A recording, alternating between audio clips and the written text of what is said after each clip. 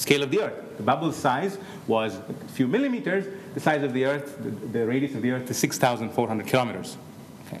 So I've changed scales by 6 orders of magnitude. Okay? So can I understand exactly this question? And I want to now show you in some detail what the question is.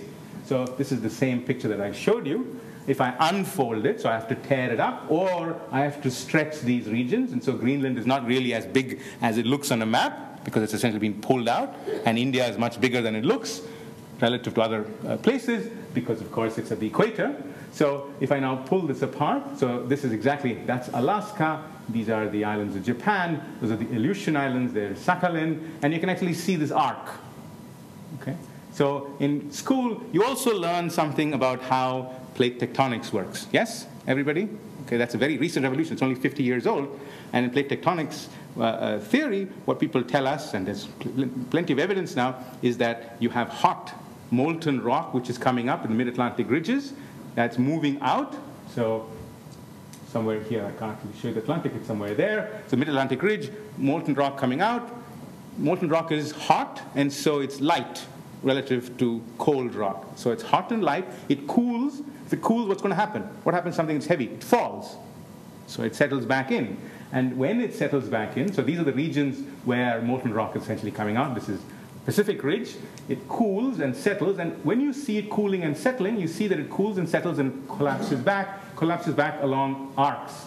And these are called subduction zones. And these subduction zones are curved. You see this in the northern Pacific. You see this off the coast of South America over here. You see a part which is straight. This is Baja California, the southwestern Pacific near Australia, Java, Sumatra, lots of places. So the question is, can we understand that? And can we understand that? What's the mathematical question? What's the physical question? Why does the subduction zone form in such a small, narrow region? So the Earth, when the crust falls back in, it doesn't gradually fall back in. It falls back very suddenly. This dimension is a few thousand kilometers, but this dimension is a couple of hundred kilometers.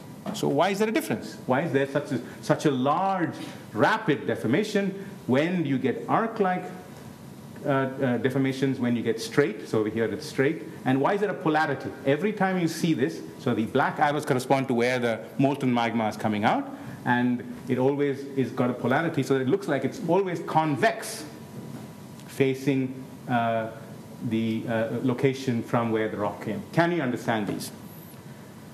And Charles Frank, a mathematical physicist at Bristol 50 years ago, slightly less than 50 years ago, said, well, I will understand this if I understand how a ping pong ball deforms. So again, trying to make connections. So this is a ping pong ball, and the ping pong ball, or table tennis ball, I don't know what it's called, what the game is called over here. It's a ping pong ball where you push hard enough, and you see that it's essentially reversed its curvature at one location. So it's puckered.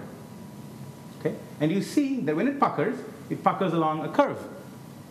You cannot make a ping pong ball reverse curvature along a line. And Charles Frank said, well, that's because of the double curvature. That's because this surface is actually curved in one direction and in the other direction, and therefore if I try to deform it, I'm not going to be able to deform it over a line. And that's different from if I did exactly the same problem with a flat sheet. I can make it crease along a line. It's impossible to make a curved object crease along a line. It will crease along a curve. Okay? Not only that, it will actually crease so that I have not one curve, but often multiple curves. And so he had this idea. He wrote a paper which was about a paragraph long. That's it. And he said, this should qualitatively explain things. So we took that idea a little further. Other people have done the same. And we said, well, what happens if I have an object which has two curvatures? Okay? And I want to now try and do a second experiment. Now, the honey experiment is over, so let me see. Let me do a second experiment. Yes. Second experiment is, I told you what would happen, but nothing interesting happened with a flat sheet. How much time do I have? 5 minutes. Just 5 minutes? How do you want these experiments? Yes, okay, so I'll do the experiments. So, let me see if I can push. Do you see, by just looking at the light reflect, you see here a curve, and there a curve. People see that? Okay, just look at the light reflecting. Okay?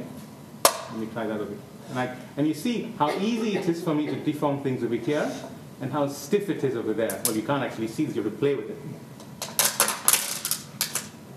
Now you can see again, locations over here, it's curved. In this location, it's curved. And then you form something which looks like a polyhedron.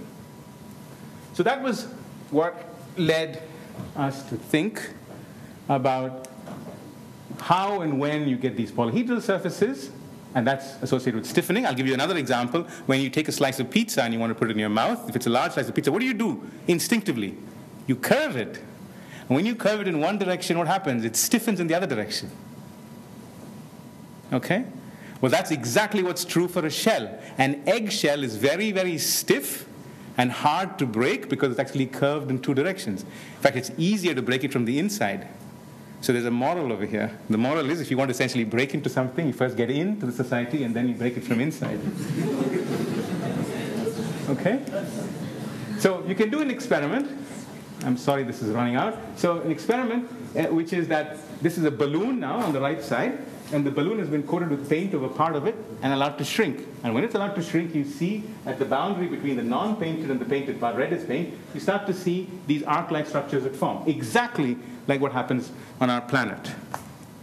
And if I use the idea that solids are like liquids, the analogy that I told you about, you can essentially understand this. Okay? So I'm not going to get into the details. I want to do a next experiment now and think about not simple flat sheets, but I want to